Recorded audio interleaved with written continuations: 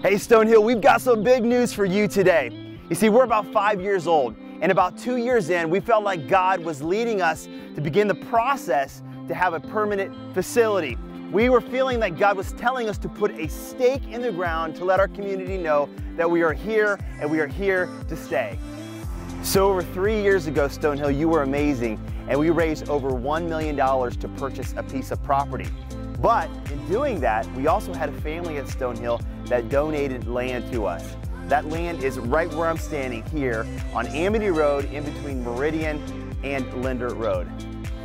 So praise God, we have a piece of property and over $1.1 million in a bank account ready to go for a permanent facility. So at the end of last year, we told you that we weren't sure if this property was going to work because it didn't have sewer yet.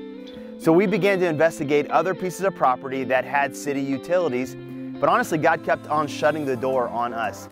So He kept on pushing us back to this property.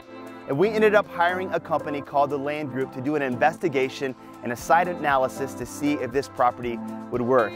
And praise God, we have found out that this is a viable piece of property.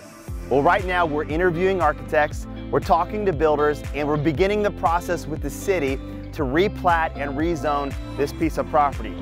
So hang on, because in the next couple months, we'll be giving you more and more information. So what are we asking you to do? Number one, pray. Pray that God will give us clarity on our next steps as a church.